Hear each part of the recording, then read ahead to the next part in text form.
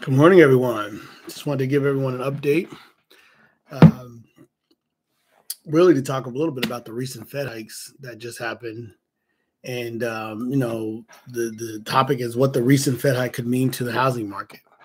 Well, to help fight inflation, the Federal Reserve has hiked the benchmark Fed funds rate 6 times this year, including their most recent hike of 0.75%. Now, this is taking the federal funds rate from 0.25 to now 4.0.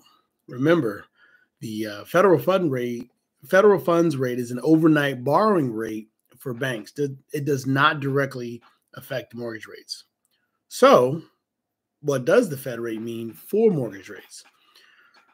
Well, the raising the cost of borrowing on certain items in the economy definitely slows the economy down, right? And it definitely is supposed to be incentivizing savings rates, driving down demand, thus curbing inflation. If the Fed is successful in cooling inflation, mortgage rates should decline, right? That's what we're hoping for. History does prove this over the past rate hikes in the past 50 years.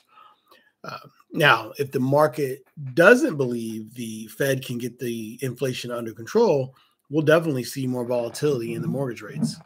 So one thing to keep in mind is if you're really looking to still purchase in this market, which it is still a good time to purchase real estate, or if you're in a situation where you'd like to refinance, you have some access to capital through some of your real estate properties, this is definitely the time to be working with a licensed mortgage professional such as myself. This has been a Mortgage Minute update. Have a wonderful day. Thank you.